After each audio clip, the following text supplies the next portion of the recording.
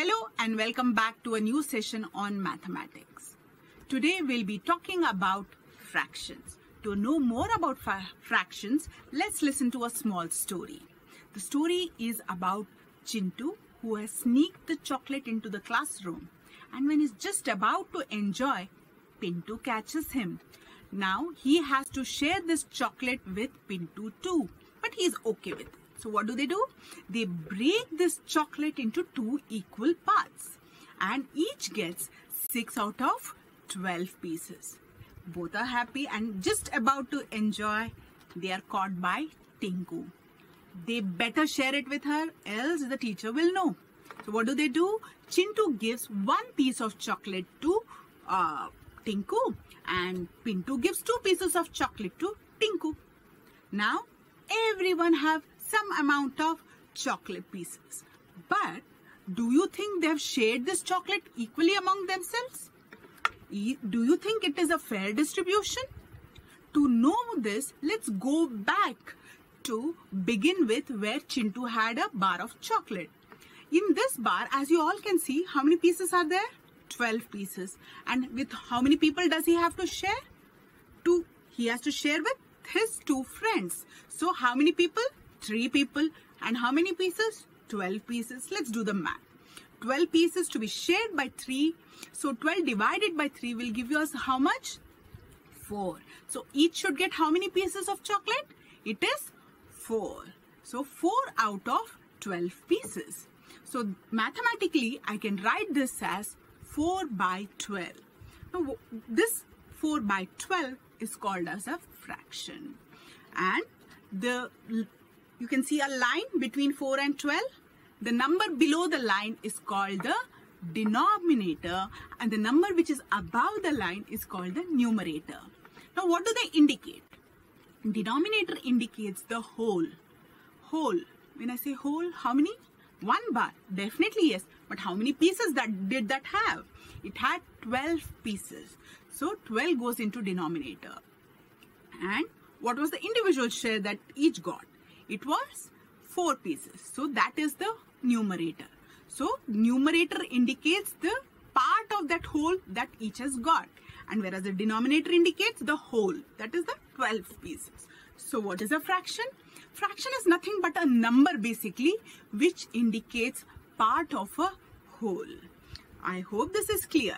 To have a much better clear understanding, let's do a quick exercise. Here I have a box, right? Or should I say rectangle. This rectangle, what have I done to it? I've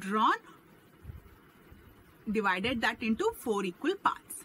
And these 4 equal parts, I have shaded 1 part of it. Now, how can I write this mathematically, right? So 1 part has been shaded out of the 4 parts. So I can write this numerically as 1 by 4. Okay, so let's continue this process. Now what do? It's a rectangle. So I color 1 more rectangle. So how many shaded rectangles do I have? 2 out of 4. So how do I write this numerically? It is written as 2 by 4. And then continuing the thing. So next I color 1 more rectangle. So how many parts are colored? 3. So 3 out of 4 are colored now. So I can write this numerically as 3 by 4. Right? So if I had taken this further a step ahead and colored all 4 pieces, then how would you denote it as? 4. I have 4 smaller rectangles and I've shaded how many? 4. So 4 by 4. And what does that 4 by 4 indicate? It indicates as a whole, that is 1 when simplified. I have a bigger rectangle. I have made again 4 parts of this. But I have colored or shaded only 1 part of the rectangle. Do you think I can call this as 1 by 4? Can I? Remember the story wherein we paused and went back to the starting position and understood what is a fraction and the fair distribution? If that is true, then can I call this as a fraction now? No, right? Because fraction is all about fair distribution or equal distribution. Therefore, this is not a fraction. Alright, so now let's see more of real life examples. So actually, do we need to learn fractions only because it's in the book? Or is there any other reason for this? Do we see them in our day-to-day life? Yeah? So, yes, I'm enjoying my pizza. Just imagine that I've taken a piece of pizza and I'm about to eat. First thing is, count the number of pieces that are there in this pizza. It is 6 and I'm enjoying one piece.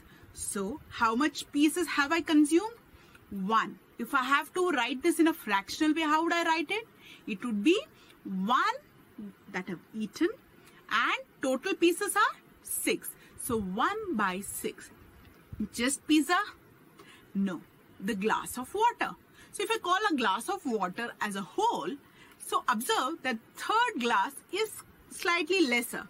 So, if I demarcate as whole as 4 by 4 and then the third glass would be 3 by 4 and the first glass is half, that is 1 by 4 or 2 by 4 also I can say, and the last one would be 1 by 4. It's a fraction again, the glass that we drink. Then the fruits.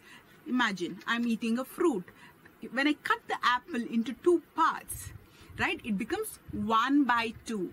Further, if I cut it, it becomes 1 by 4. 1 I have already eaten here. So 1 by 4. So how much is left? If I ask you, how much would you say? It would be 3 by 4. Fantastic. Again, same thing with the orange. I have cut the orange into 2 parts. But the other part is not to be seen. So I have eaten the other orange as well. So how much is it left? 1 by 2. Good. Only eating things, is it? That's all we see. What about the fuel meter in our vehicles? So this fuel meter has 6 divisions starting from empty to full, right? Now the pointer is at full. So how many divisions are there? There are 6 divisions and the tank is full. So how do I write this fractionally? It is written as 6 by 6. Now let's say I have used the petrol and it is moving towards the low. Now the petrol is on low.